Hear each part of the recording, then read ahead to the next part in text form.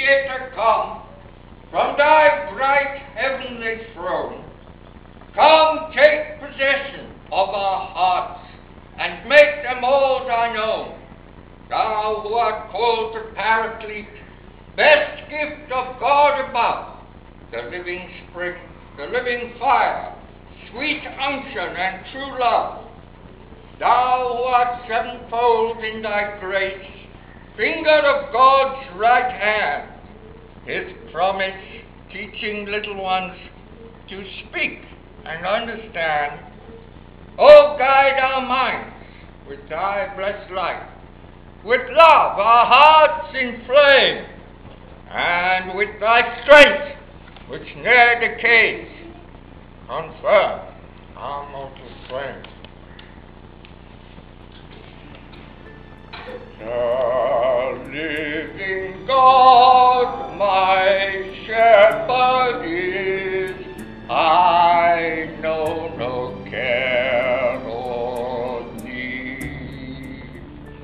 He leads me where cool waters flow, along the verdant sea, where every day by pleasant way my hungering soul may feed. I could tell you many things about reincarnation. It is a vast and complex subject, impossible to compress within a 10-minute video. However, the first thing I want to make quite clear is that it is only significantly true at a specific level of description. We are greatly indebted to modern science for the concept of levels of description, amply explained in the books of Dr. Paul Davies. This has changed our epistemology across the board. At a specific level of description, reincarnation is true. Immortality of the soul is not something we have to achieve. We already have it. The soul, by its very nature, is an indestructible piece of God, a small spark from that infinite fire. It had no beginning, and it can never end. You are your soul. You had no beginning, and you can never end. You are that which is, as well as that which is not, as well as the space between. The only difference between you and God is that you are finite, while the one God is infinite. You are finite almost continuously, but there are moments in life when you're so wrapped up in infinite that there seems to be no real difference between you and God, none at all. Such experiences are beyond all words. Then you realize the oneness. That is the very highest level of description. At that level you are everybody, and everyone is you.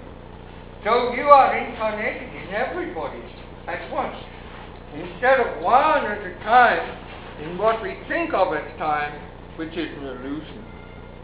At a lower level of description, as you experience life in relativity, you seem to reincarnate in successive personalities, sometimes male, sometimes female, sometimes rich, sometimes poor, sometimes black, sometimes white, and so on.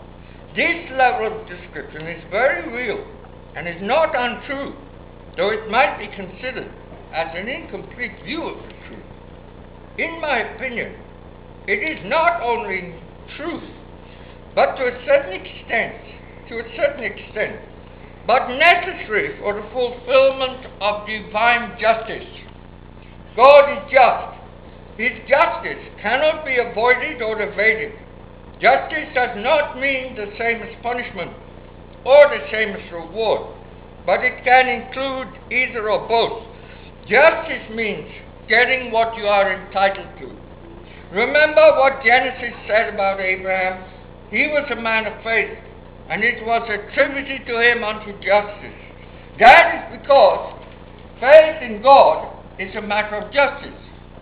When you have faith in God, you're giving God what He is entitled to get. At least that is my belief. Judaism recognizes Yahweh as the Lord of history, and all history is the history of the redemption of the whole world. This is the tradition I follow. It is the core message both of the Old Testament and of the teachings of Jesus. Yahweh recognized all religions.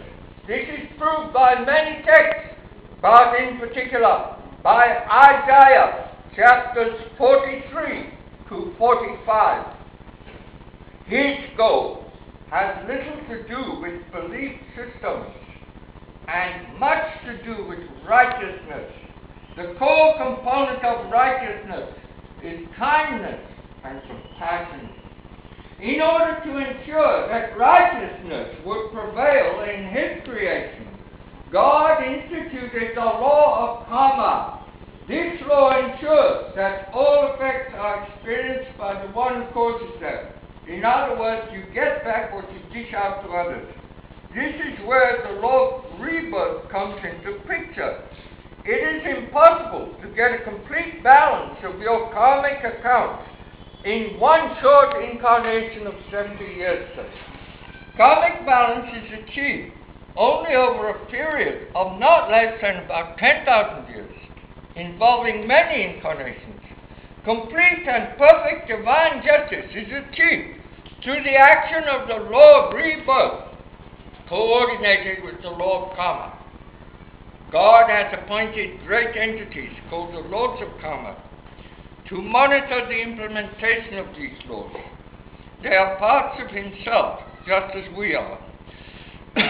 One of the reasons I believe in the Lord Maitreya is that His teachings include exactly the same core concepts I have found in the Bible and in other sacred literatures. In the early churches, the early Christian churches, belief in reincarnation was common.